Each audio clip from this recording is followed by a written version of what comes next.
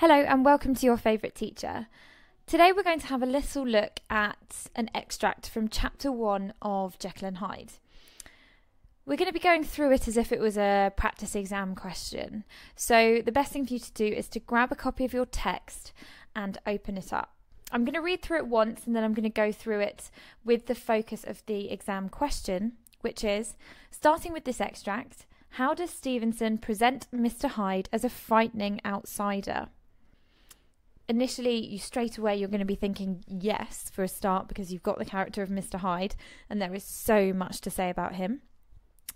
The question then goes on, write about how Stevenson presents Mr. Hyde in this extract. Well, for that you're going to need your highlighters because you're going to go through and you're going to find your evidence there. And how Stevenson presents Mr. Hyde in the novel as a whole. This is where you're going to have to engage that brain and that memory. So as I read through the extract, I just want you highlighting anything that you think is significant, but also maybe mind mapping a couple of other things that you remember about Hyde that you can include that draws on your knowledge from the novel as a whole. So in this extract, Mr. Enfield tells Mr. Utterson about his meeting with Mr. Hyde. "Did you ever remark that door?" he asked, and when his companion had replied in the affirmative, "It is connected in my mind," he added, "with a very odd story." "Indeed," said Mr. Utterson, with a slight change of voice. "And what was that?" "Well, it was this way," returned Mr. Enfield. "I was coming back from some place at the end of the world about 3 o'clock of a black winter morning, and my way lay through a part of town where there was literally nothing to be seen but lamps, street after street, and all the folks asleep. Street after street, all lighted up as if for a procession, and all as empty as a church. Till at last I got into that state of mind where a man listens and listens and begins to long for the sight of a policeman.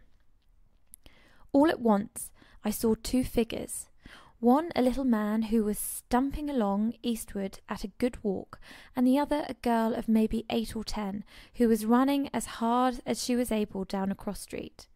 Well, sir, the two ran into one another, naturally enough at the corner, and then came the horrible part of the thing, for the man trampled calmly over the child's body, and left her screaming on the ground.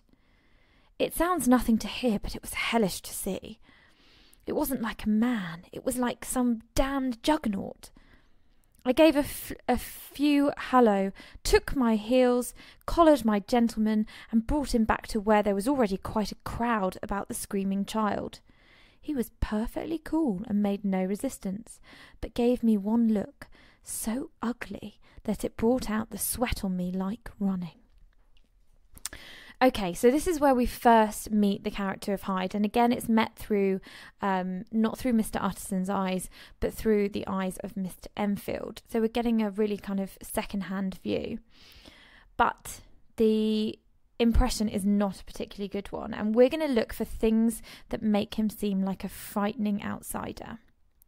Well, the first thing that I would want to point out is the fact that at the end of the world, about 3 o'clock of a black winter morning. So the setting that Stevenson is using here, black winter morning, is a classic case of pathetic fallacy, where we've got the weather reflecting the mood.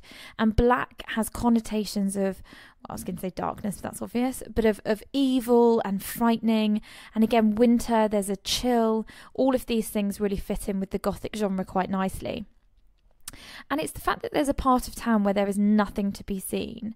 So again, Mr. Hyde might seem like an outsider here because he's not supposed to be here. There's no one else here. Everyone else is asleep. So Mr. Hyde is already standing apart from others because of the fact that he's out on these streets where everyone else is asleep, and the street is as empty as a church. So we've got reference here to religion. We have the running theme of religion versus science throughout the story as a whole, and again that works quite nicely with good and evil because we know Hyde to be quite an evil character, so these references to church kind of juxtapose that. So he's described as a little man who was stumbling along. Stumbling here kind of points to the fact that he is not completely natural in himself. He's not natural in his body. And we see that again later on, where it wasn't like a man. So this idea of him being a frightening outsider can almost tie in quite nicely to him being not quite human. So that's the evidence that you'd probably want to use for something like that. We've then got the act himself, trampled calmly. So that oxymoron here is really quite disturbing, because the fact that he is so calm and casual about damaging this poor child, and the fact that he's almost unaware of what's going on and has no consideration, again is quite unnatural, makes him seem like an outsider, but is also really quite frightening. The fact that there's no sense of self, there's no sense of right or wrong here. I think we're always kind of afraid of people that, are psychopaths or sociopaths. And that's an example here of something like that. So the child is left screaming. Again, so we've got actions that are quite frightening. This is a reaction to him. And he's also described as a damned juggernaut. So juggernaut is sort of means an overwhelming force. It comes from an Indian word meaning big or huge, that they would use to carry people in. But that's, you don't need to know that. But also damned here is very important. So I've already mentioned the church, and damnation means where you are trapped in hell. So the fact that even though he's just using it as almost like a curse word in this instance, like some damned juggernaut, but it's actually interesting that choice of curse word juxtaposes the religious reference earlier. Again, you can add in perfectly cool, where you're talking about the trampled calmly, to show that really it doesn't impact him at all, and yet the effect on Enfield it causes a sweat on me like running. Okay, so here we've got a number of different similes that Stevenson uses to help build that picture. We've got pathetic fallacy, we've got the verbs, the way that he's stumbling, and we've got the oxymoron and the religious references.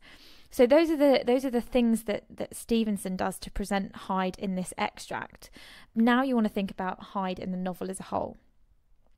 So there's, as with most of your practice questions, you'll want to try and rack your brains for anything that you can remember. There's a couple of words here that are used to describe, words and phrases that are used to describe Hyde throughout, that I literally just jotted down on my extract right before I even started reading. So we've got damnable, dwarfish, ape-like fury, feeling of deformity, Satan's signature, and the last one, Edward Hyde, alone in the ranks of men, was pure evil. So that might seem like a lot of evidence to include, but it's actually, they're things that are quite easy to remember. Ape-like fury, you can probably get that into any essay, because there's so much to talk about with the animalistic imagery there. But if you can try and remember Satan's signature, damnable, dwarfish, feeling of deformity, and as I said, the last one, Edward Hyde, alone in the ranks of men, was pure evil. If you can remember a few words and phrases like that to jot in to show how Stevenson presents Hyde in the rest of the novel, then you're going to open up a lot more opportunity to score some high marks. So let's just have a little think of so damnable is, again, like with damned, the damned juggernaut. You could say as part of that evidence he later refers to him as damnable as well, when Utterson refers to him as that. Dwarfish, again, that he's not like a man. It wasn't like a man. We've got him described as dwarfish, ape-like fury, really primitive here. We know that this is, when Stevenson's writing this, you can draw on how much impact Darwin's Origin of Species had on Stevenson, and the fact that he is referring to not quite man being ape-like shows how much that's influenced him here.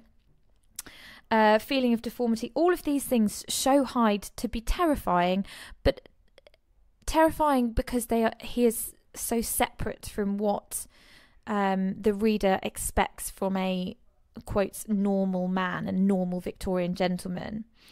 If we just go back to Satan's signature, it's actually, this is that Satan's signature is written on his face, and that's almost like the idea that when an artist does some work, they sign it, and it shows, you know, the masterpiece that they've created as theirs. And so here it's not that this man, this character of Hyde, has not been created by God. He has been created by, you know, the god of evil, Satan. So that in itself strikes fear in the reader. And then the last sentence that I had as my evidence, the Edward Hyde alone in the ranks of men was pure evil. All of these things tie nicely. The fact that it's Satan, the fact that he's deformed, damnable, and pure evil here. But also note that part of this complex sentence, in the subordinate clause, the alone in the ranks of men, that shows how much of an outsider he is. And the fact that he is not, he's not just a bad man, he is something separate from mankind. He is something completely different. And so I think that's really important to comment on, that alone, he stands alone, he is something separate from mankind. So that's the kind of thing that you would need to do when you're answering this question. Now, so you think about how Stevenson presents Hyde and the things that he uses. I've talked about these already. You include your evidence and you try really and discuss the different connotations of those words. Link them, if you can, to Stevenson's ideas. So Stevenson's ideas, the best way to remember that might be to think of it in terms of themes. So you could link it to Stevenson's ideas about good and evil, or Stevenson's ideas about religion and science. Or Stevenson's ideas about what is mankind. And then obviously making sure that you're constantly tying these things into Hyde being a frightening outsider. That's always got to be your focus. Don't just talk about anything that you can remember, because you won't get marks for it. Okay, I hope that was helpful. So that was an extract from Chapter 1 of Jekyll and Hyde, and just going through a practice exam question. And good luck.